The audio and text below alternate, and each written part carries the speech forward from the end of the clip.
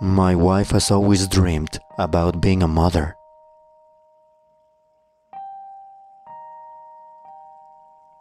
My wife Emily comes from a large family with 9 siblings. When we met, she was honest with me and told me she wanted at least 5 children.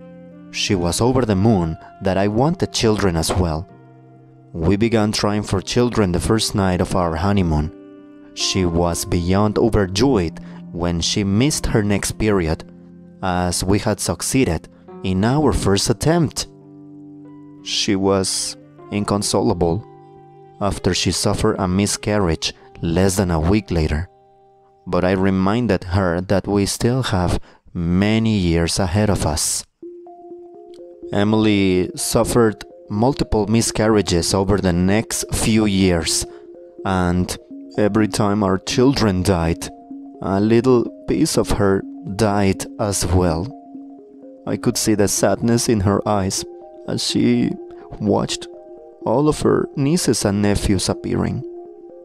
Our miracle baby was finally born less than a week ago, and Emily was beyond happy. I was awoken a day later by her screams, and I ran to the nursery to find our son's corpse lying in the crib. The doctors ruled it as sudden infant death syndrome, SIDS, or SIDS. I found Emily's body hanging from the rafter 2 days afterwards. Her note simply read, "I'm sorry I couldn't provide you with children."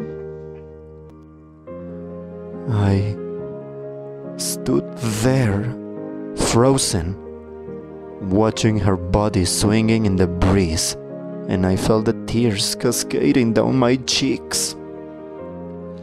I slowly made my way towards the garage, and I threw out the abortion pills I had been using. And I wished that I never lied to Emily about wanting children.